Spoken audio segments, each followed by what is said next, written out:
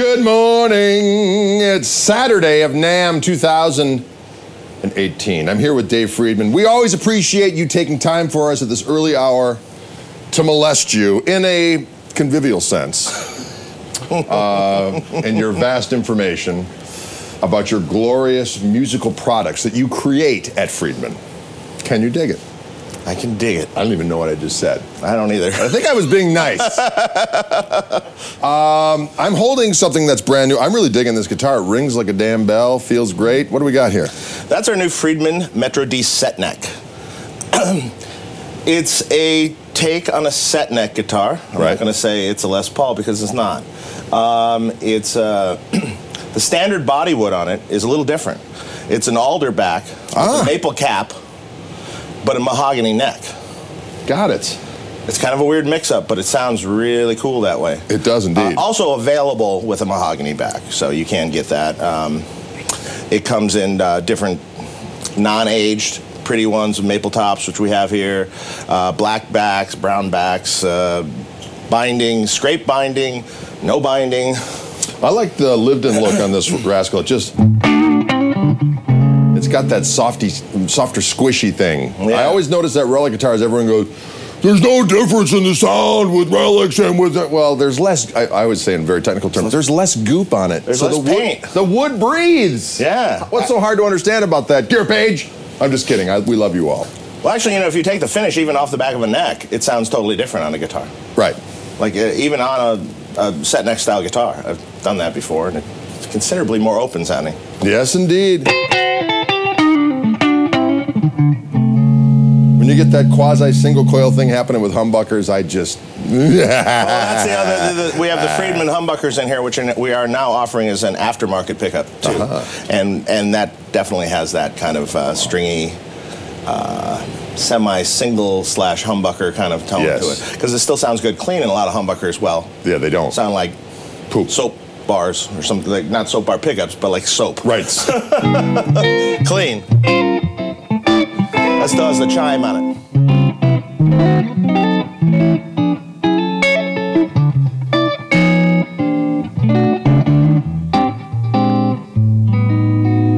Oh man, it sounds good. Damn you, David! Now, what am I playing through? We've got a couple new amplification devices, if I'm not mistaken. Well, maybe we'll just, instead of showing this, well, we can show both. Okay. We have the BE50 Deluxe. Stand aside here. One in white here, which is a custom option, and one in the standard black and gold motif. Right now, we're just on the clean channel of it, which is the Bucks and Betty clean that you've played before. Indeed. Past NAMMs. So it's the same clean channel in the amp. It's a 50-watt amp, 3 channels. Full channels. Well, the dirties share an EQ. Okay. Clean has its own EQ, but the dirties have separate gains and masters for each channel. And then it has some power amp voicing features that none of the other amps really have here, which is a thump knob, more thump. Yes. Response knob, which is varying the negative feedback, so it makes it kind of a spongier amp or a bolder, brighter amp. Tighter or flubbier, right? Ish. Yeah, but kind of darker and sweeter and a little more compression with less lower. And then up, it kind of brings in some more brightness and a little more punch to it. Got it. A little more cut. Just depends on what kind of sound you're trying to dial in. Right. And the standard presence that's in the power amp. And multiple voicing switches, a fat switch on the dirty, bright switches on the clean, a high voice switch which tailors the top end so it can reduce the high-end frequency content if you want a darker kind of tone to it. Saturation switch on the back. And a gain structure switch on the back, which we can lower the overall gain of the amplifier. Oh, no kidding. Yeah. Very useful. We have that in a lot of the amps now. So it's just someone wants a much lighter kind of touch to it. So this is arguably the most dialable. Most dialable Friedman to date, yeah. Cool. Well Make it your own. Make it your own, listener, player, whoever you are. So you heard the clean. We'll go on the little beat.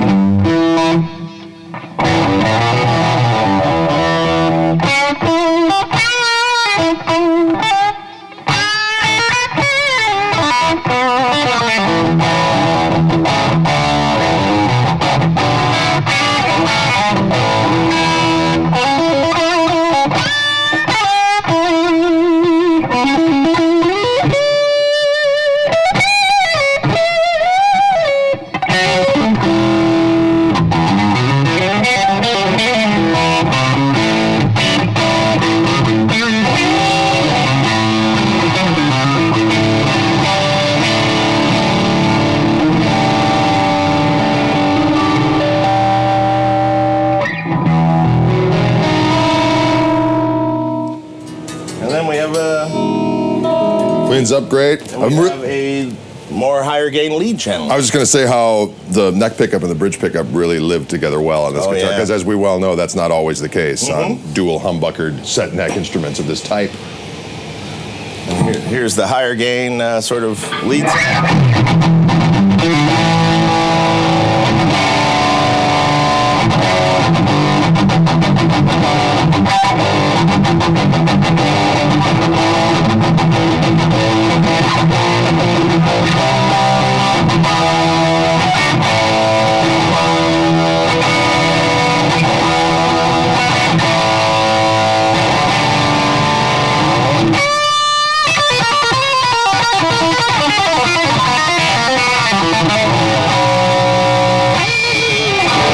Yes! The power of rock compels us. That's a lot of viscosity, Dave. Yes. Do you dream viscosity and then make it a reality? I dream in viscosity. That's a new song. We just came out. I'll give you 50% on that. Yeah, thank you. I need that. You inspired me to do it. Oh, we should also talk about these cool snakeskin covered creations, right? Yeah.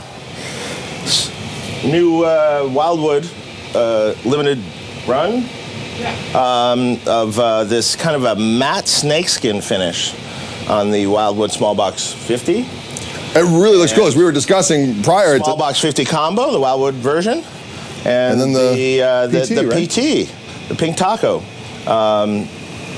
It's very cool. It's not when you think snakeskin, you don't think this. There's a nice matte finish and very cool. Yeah, it's really cool. It's not like the boots that you would have worn in an 80s metal band. No. I think the matte, the satin kind of finish to it kind of gives it a nice... It's really cool looking. Classy effect to it. And we should mention that no snakes were hurt in the creation of these amplifiers. Correct. I think that's important to point out. At Friedman and Wildwood, we care about the wildlife community. Right, Bruce Beard? That's right. Bruce is here to make sure this is all straight. All right, well, I think we've covered all the glorious things. Now, we should mention that Wildwood did purchase this instrument, so this will be provided, of course, it's not snatched up by one of the individuals in this room. It will be available at wildwoodguitars.com. And now we're in the outer lip of the tone chasm, the periphery. I don't even know what I'm saying. Dave, what are we doing here? We're talking about some of your glorious pedals. What do we got? New pedals for this year. The DPOD, dual push button overdrive. Based on the BEOD.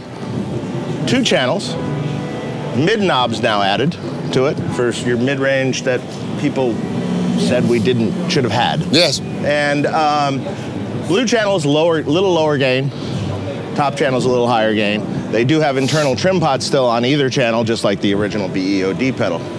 So this is the amp right now, just clean. And then we'll switch to the blue channel.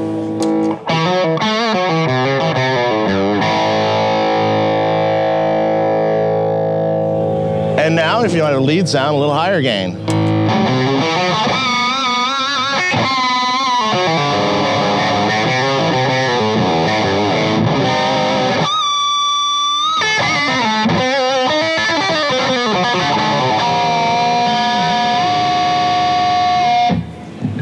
I like that kind of talk. Really great to bring if you're backlining amps and you have a totally clean amp and you need couple versions of grit filth in one box, filth in one box. So you have the DPOD for all the filth you need. That's quite a versatile weapon of destruction. Because sometimes that happens. You don't know if you're getting a twin or a whatever, and you need a little something to grab and go. You plug it in, pow! Bam! Another overdrive that we're doing, the Golden Pearl. Yes. The Golden Pearl is a very light overdrive. So ideally suited if you're already have a slightly gritty amp and you just want to give it more of the same thing with a little more grain and grit and just a little more. Got it. Not a boost, it is actually a drive. Okay. It could also be used into a clean amp for really light drive stuff, so we could like, we can show that.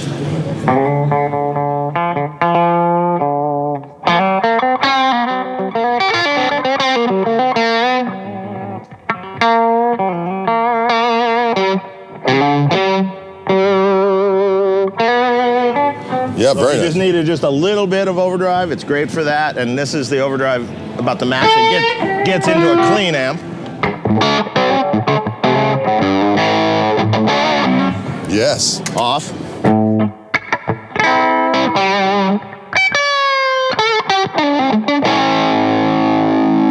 But then if you use it into a, like an overdriven, I'm just gonna turn on this other thing, lightly crunchy, and then add it to it.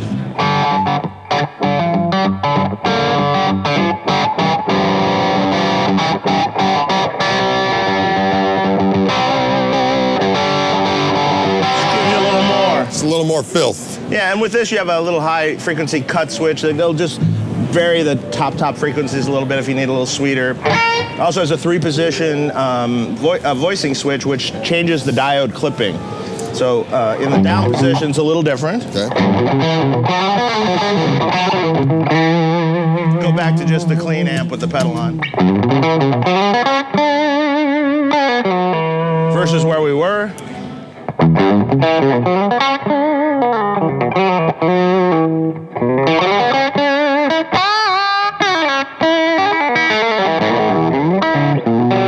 And then the center position on it has no diode clipping, so we get boosty sort of thing with the tone knob.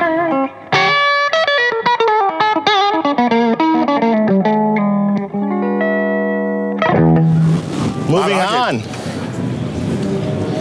The Friedman No More Tears wah, gold 72 model. Not sure what that means, but I think it's kind of like a wah from 1972. Or maybe someone was consuming a product that has gold attached to it. Could be. At that time. True bypass switching with an LED. Gold. 3-position sweep switch on the inside here underneath the treadle. So in the middle position it's more of like a vintage 70s sort of wah. Okay. And then it gets too wider, shall we say.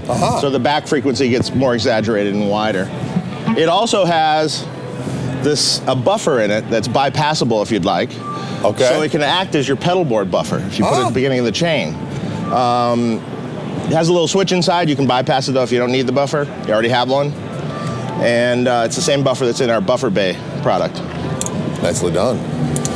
It's really So we can do a little.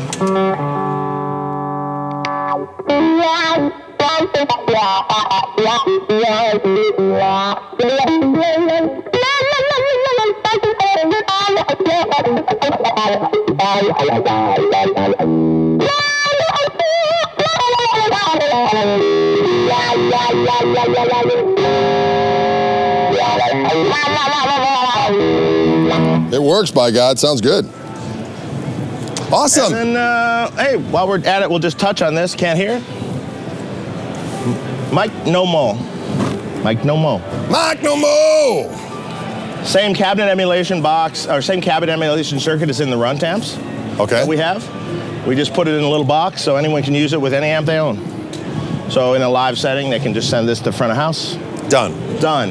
It's not a load. It just plugs in between your speaker and your head. Got it. Similar to Redbox or Redbox, Palmer or some of the other products on the market.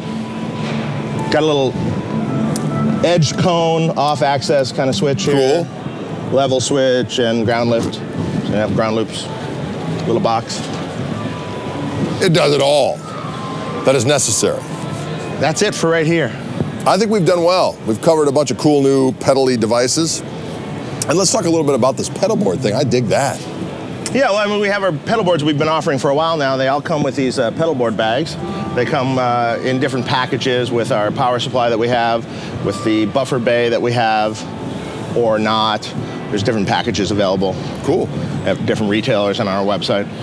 So you provide all the weaponry for the power of rock to be unleashed, is what you're Well, telling really, me. I started, doing rigs originally for people and touring guitar players. So really, the pedal board thing is coming home. That's my wheelhouse, totally. What do we got here, Dave? First up, new this year, we have the ASM 10 monitor.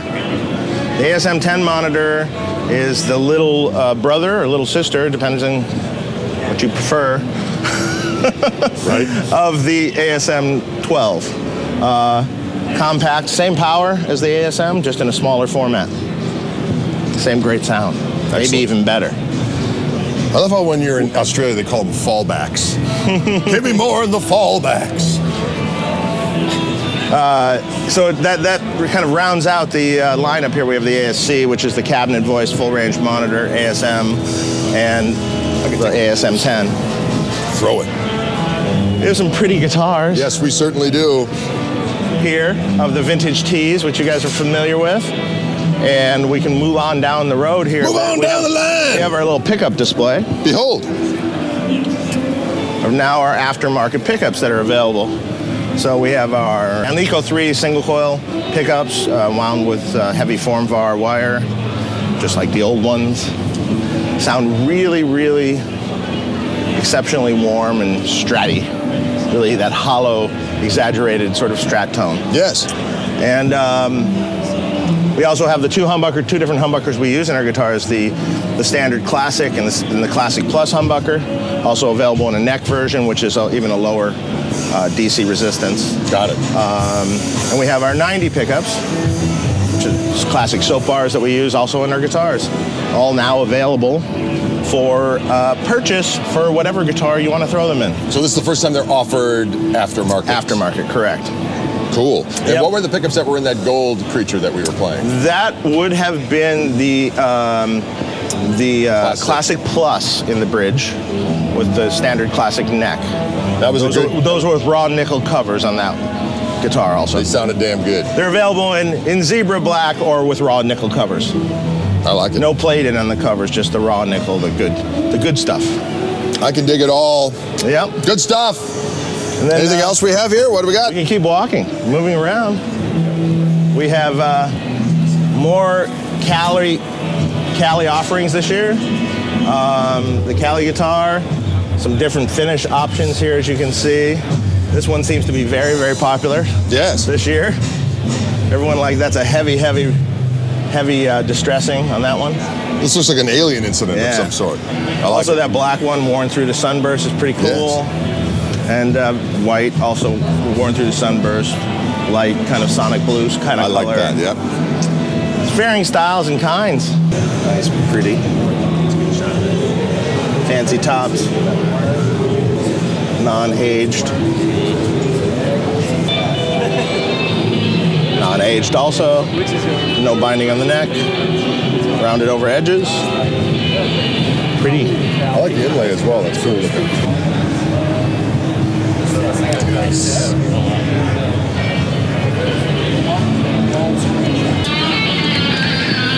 Vintage S guitar. Also re-released this year. Really aged 50s sort of looking pink. I like that.